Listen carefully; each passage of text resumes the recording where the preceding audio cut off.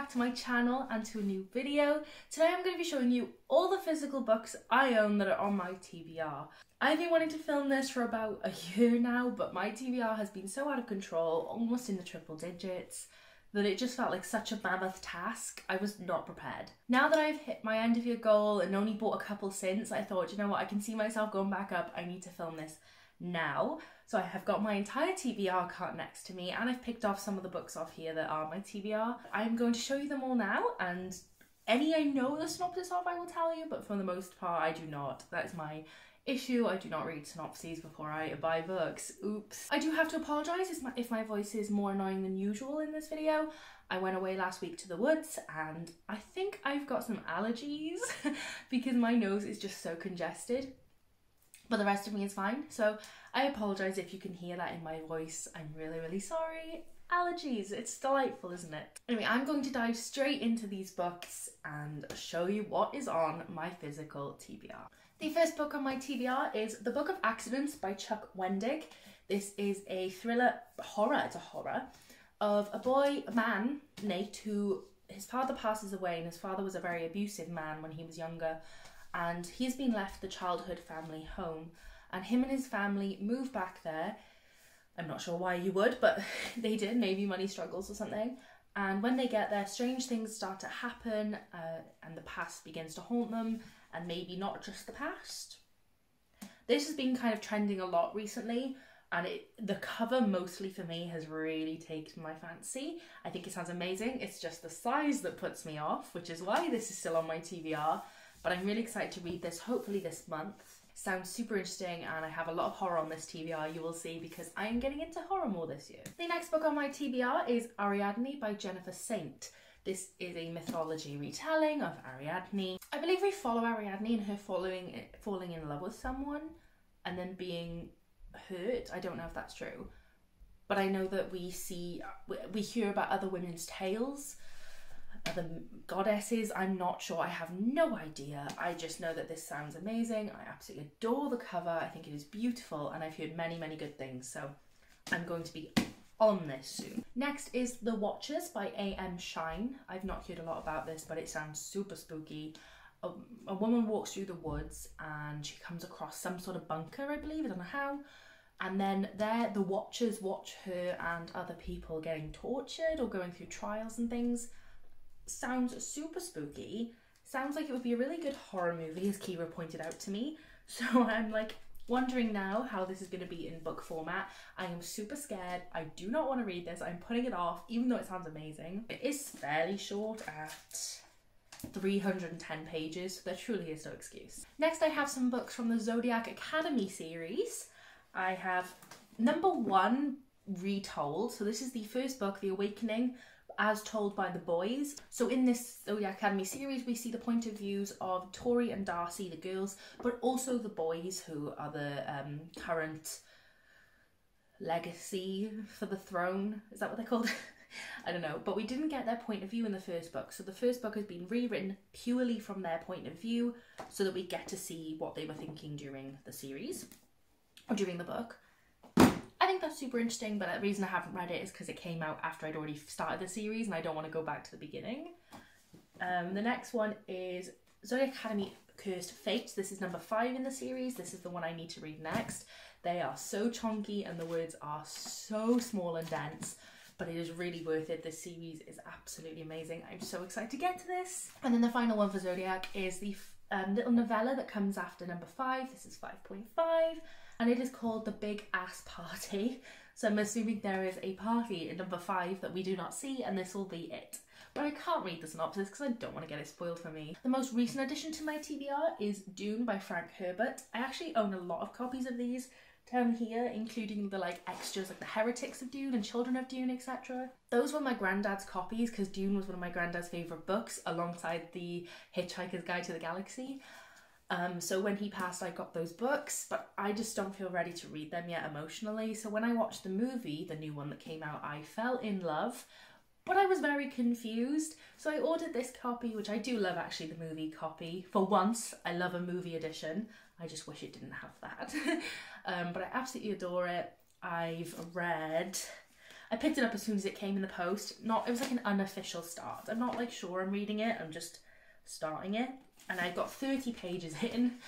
Can't say it makes any more sense than the movie does right now, but I'm hoping I will love this, or at least if I don't, get a bit more understanding on the movie that I watched, because I didn't get it, I just loved it.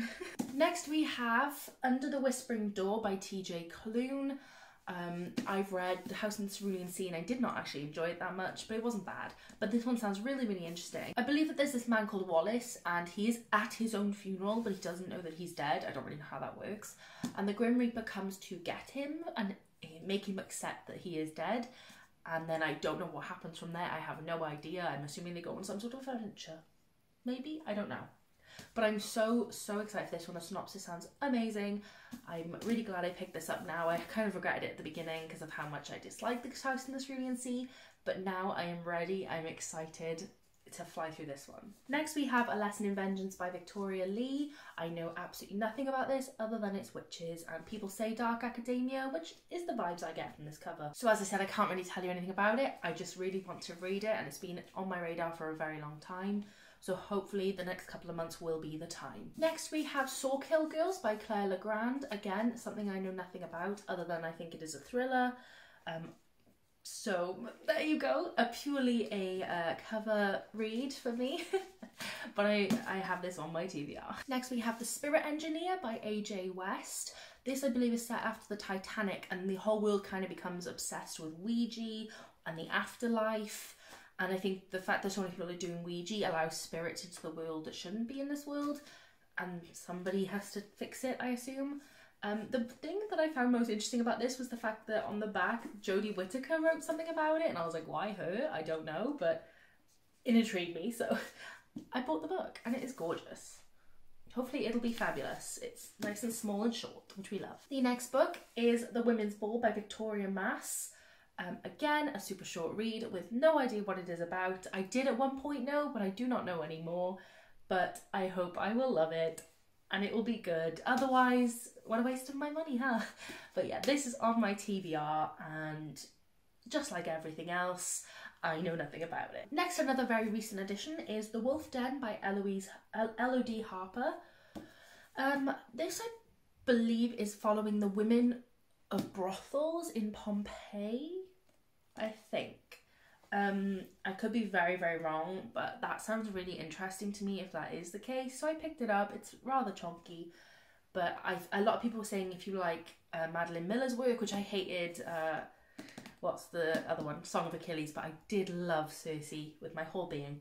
So I'm hoping that this will be a good one for me. And also, I just find stories about women very uplifting, even when they're negative stories. I want to read about women. I want to consume everything regarding women because we love them. Another witchy book on my TBR, The Nature of Witches by Rachel Griffin.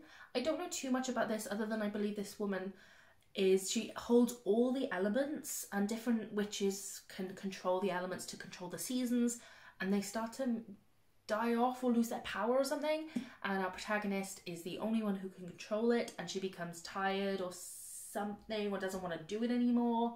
Those of you who've read it are probably thinking, what are you blabbing about right now? But that is all I have managed to infer about this book. Everybody talks about it and yet no one seems to tell me what it is. Or at least if they do, I've forgotten. But this sounds really, really good. The cover is gorgeous. Let's be honest, this is why I have it. It's stunning. But I love anything witches, so hopefully it'll be fabulous. Another incredibly chonky boy is Realm Breaker by Victoria Aveyard. This sounds amazing. I've seen a lot about it on TikTok, even if I don't quite know what it's about. But it has a beautiful map and it sounds great. This book sounds like it has everything I'm going to love in it, like all those tropes that you just find in fantasy, they're just fascinating. So Coraine finds out she has magic, so finding out is pretty fascinating. And then she is set on a quest to defeat this man who has raised an army to destroy the earth or something. And along the way she has trials and tribulations, and I just love stuff like that. I think it's going to be really, really interesting. I just wish it wasn't the size of my head. But it's hopefully going to be a good one. This has been on my TBR for a good while now, so I have to get through this soon. I'm not pulling them out because it'll take forever, but I have A Kingdom of Flesh and Fire and A Crown of Gilded Bones, both by Jennifer L. Armentrout. Those are the second two books in the From Blood and Ash series on my TBR. I'm hoping I'm going to like them as much as I like Blood and Ash, hopefully a bit more. We'll see. I've kind of forgotten everything that happened in the first book, so I think I have to reread it, which is why I've put off reading these so far. But they look gorgeous there. Who cares if I've read them or not, huh?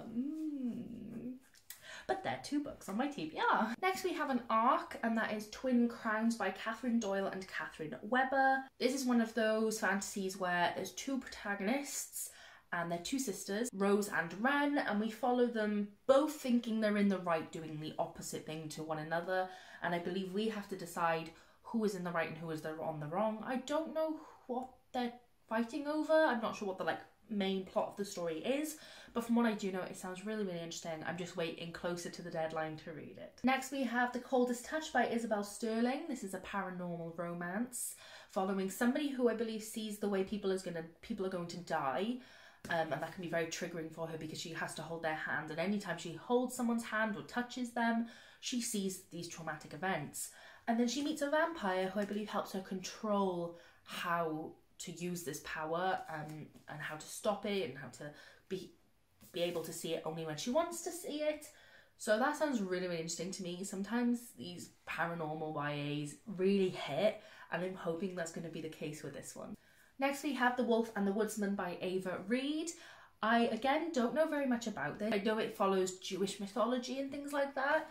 Apparently there's a lot of different religions in it. If I remember correctly, it's Jewish, Christianity, and Buddhism. I could be wrong, I've forgotten. Apparently there's a lot of religions that it's been based off in here, which I think sounds super interesting to read more about it, as I'm not very knowledgeable on those subjects. So I'm excited to read this. It's just been very intimidating. Just a few more books to go. Firstly, we have These Violent Delights by Chloe Gong. This is a Romeo and Juliet retelling set in 1920s Shanghai, I believe. I really want to read this. It is one of my most hyped stories. The issue is I have 2 very nice copies of it, special editions.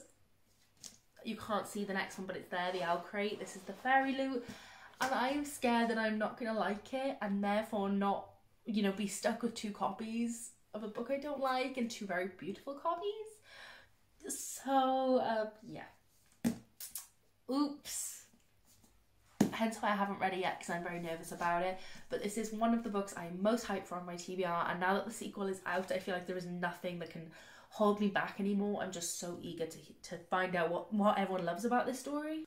Next we have All Our Hidden Gifts by Caroline O'Donoghue. I picked this up because everybody and their mother was talking about it for about 2 weeks, and then no one talked about it ever again. So I really regret picking this up now. I need to stop picking books up until they've trended for a good couple of months, because I'm wasting my money. I don't know if this is going to be any good, but I think it's set around 2 high school girls, and one of them has the talent to read the cards and see the future. And then she stops appearing at school, and so her friend wants to check she's okay and save her. That could be so wrong. That's coming out of my brain as I think it, but it might be wrong. And I could check, but I don't want to. So. I like knowing nothing about books, so I just, yeah, if I've forgotten, then great, I've forgotten. I think the cover is beautiful, but as I said, now that it's not trending anymore, my motivation to read it has gone, because I'm nervous it's not as good as everybody made out when I bought it. Another book that I bought because of the hype, Ace of Spades by Farida Abike Imadi.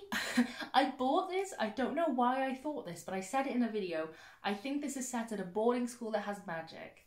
And everybody was like, where the hell did you get that from? It's got no magic and it's not at a boarding school. And I never wanted to read it again. I know everybody says it's good. It's been hyped for so long. There is no way that this isn't a good book with how long it's been hyped for. Olivia Reads a Latte mentions it in almost every video she makes. And I want to know what that hype is all about. I want to. I need to. However, I wanted magic and boarding schools. And I'm not going to get it, and I'm sad about it. But I feel like, it's been so long now, I have no choice but to either read it or haul it. And I think I'd rather read it, or at least try to read it first. Someone give me some motivation for these books, please. If you've seen any, just give me some motivation to read them.